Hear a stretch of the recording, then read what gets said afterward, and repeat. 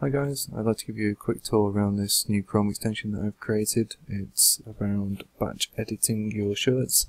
So if you wanted to do a blanket price update after a royalty change, or a blanket brand update to consolidate all your shirts under one brand, this is probably the tool for you that will ease your pain. At the moment, the current management of the shirts is pretty painful. If you wanted to update a price, you have to go onto each one of them and hit edit, go around the different screens and save them.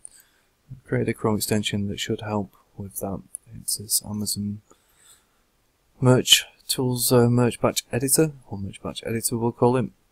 And the way how it works on this manage page here. When you click on the icon, it adds this Add to Batch button above the actions here, and you can just click on that and that will add that to the batch.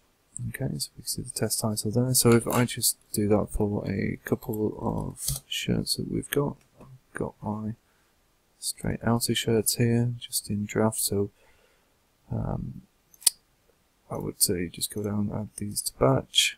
Now you can see we're just showing 15 out of 46 products here. A quick tip is if you did want to add more, I just put in the page size in the URL here, change that 15 to whatever number you want. I normally go for 100, but yeah, 150 still works. And every time this updates, you just need to click that. You'll get your add to batch buttons. Click the ones that are applicable. Okay, and simply go to here. We'll see the shirts that we've clicked, and we can just open the tabs now, and it will open them up directly. Let's just do that then. So each of these go into the relevant edit page. So there's our muggy t-shirt, these different ones. Okay. Well, we've not made any changes on these as such, but you can obviously just go through, make your changes and carry on. But I think what I wanted to show you instead was a kind of blanket pricing update. So if we just sent this to $31.92 as a random price and said my new consolidated brand. Okay, and then I hit open tabs. Open them up, and it's updated the brand, it's updated the price.